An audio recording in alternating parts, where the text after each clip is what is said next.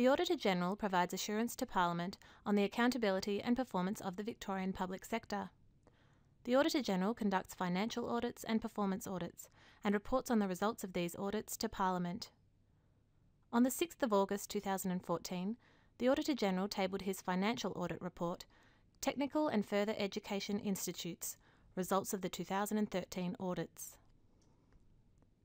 This report covers the results of the 2013 financial audits of 27 entities, comprising 14 Technical and Further Education Institutes, or TAFEs, and the 13 entities they control. Historically, the results of TAFEs and universities were presented in one report. However, due to significant changes in recent years, these two sectors are operating in increasingly disparate environments, so for the first time, the results are presented in separate reports to provide the reader with greater clarity about the performance of both sectors. The results of universities' audits was tabled in May 2014. The overall conclusion of the audit was that the TAFE sector generated a net deficit of $16.2 million in 2013, a decrease of $74.8 million from the $58.6 million surplus in 2012. The results were affected by decreased government funding, which was partially offset by an increase in student fee revenue and reduced costs. The results suggest that many TAFEs have yet to adapt to changes to the funding model and the new contestable environment.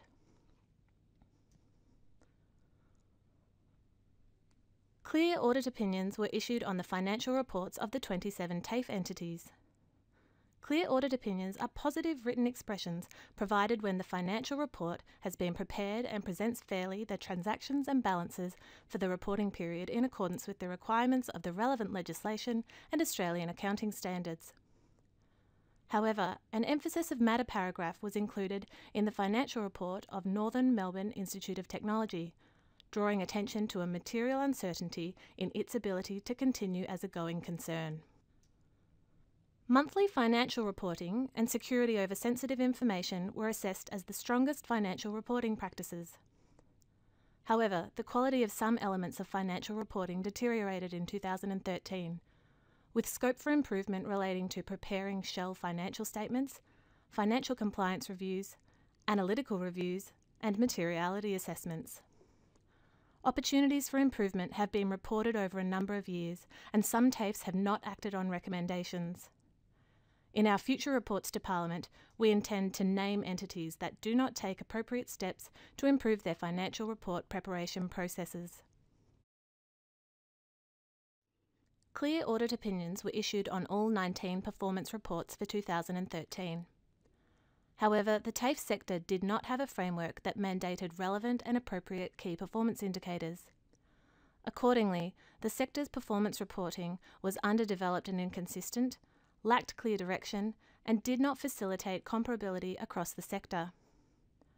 From 2014, TAFEs are to implement a strategic planning framework, requiring them to set key performance indicators clearly linked to their key strategies. However, the framework does not establish a core suite of indicators against which TAFEs are to report. Without the ability to compare performance across the sector and between entities, the value of performance reporting is diminished. The 14 TAFEs produced a net deficit of $16.2 million, a decrease of $74.8 million from the $58.6 million surplus generated in 2012. 10 TAFEs reported a reduced financial result in 2013, with 7 reporting an operating deficit compared with 4 in 2012. These results were affected by a decrease of $116.3 million in government grants, which was partially offset by a reduction in costs and an increase in student fee revenue. Against the trend, 4 TAFEs reported a surplus and an improved financial performance. These were Chisholm, Goulburn Ovens, Kangan and Sunraysia.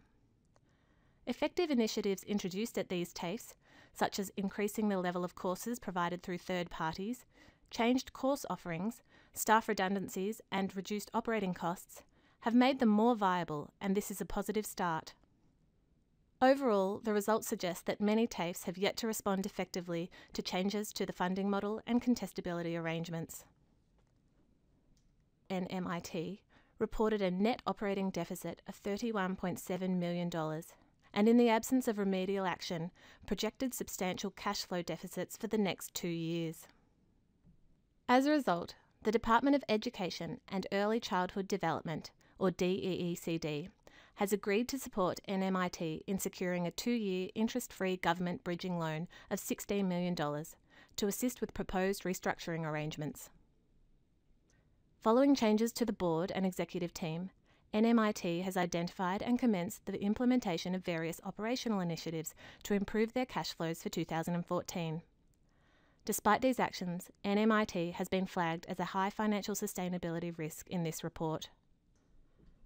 The significant decline in TAFE's operating results in 2013 has resulted in a deterioration in the overall financial sustainability of the sector.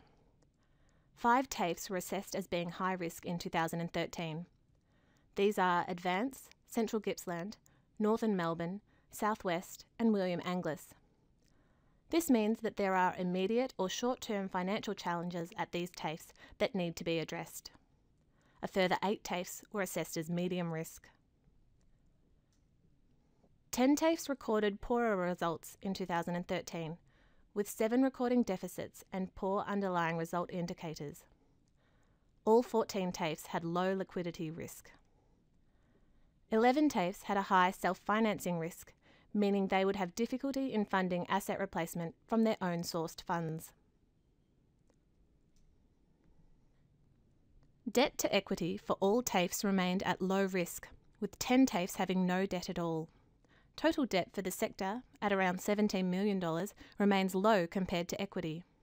While more flexible financing arrangements now open to TAFEs provide opportunities, they should be cautious and assess their ability to repay financing costs, especially if operating results continue to deteriorate. The capital replacement position has deteriorated significantly since 2011. 11 TAFEs now have a risk assessment of medium or high. This means their ability to fund asset replacement is restricted, and as a consequence, the condition of TAFE assets may start to deteriorate.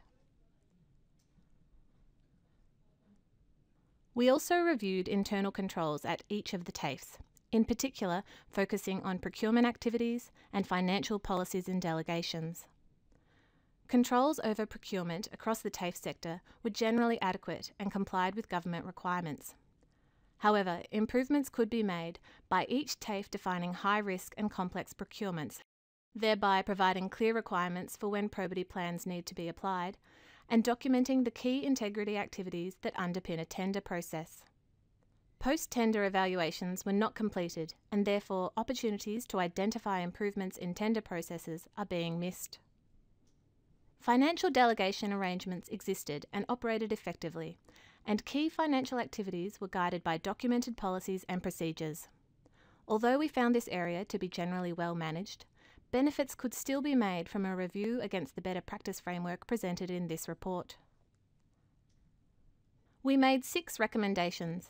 They related to financial report preparation processes, development of a more appropriate performance reporting framework, including the need for comparative information, and appropriate oversight of the performance reporting arrangements by DEECD.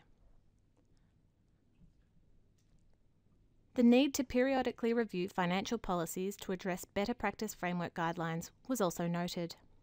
DEECD have accepted all the recommendations. Related audits include universities, results of the 2013 audits, tabled in May 2014, and the report Tertiary Education and Other Entities, results of the 2012 audits, which includes results from the TAFE sector and was tabled in May 2013. All our reports are available on our website. If you have any questions about this or other reports, or if you have anything else you would like to discuss with us, including ideas about future audit topics, please call us on 03 8601 7000 or contact us via our website.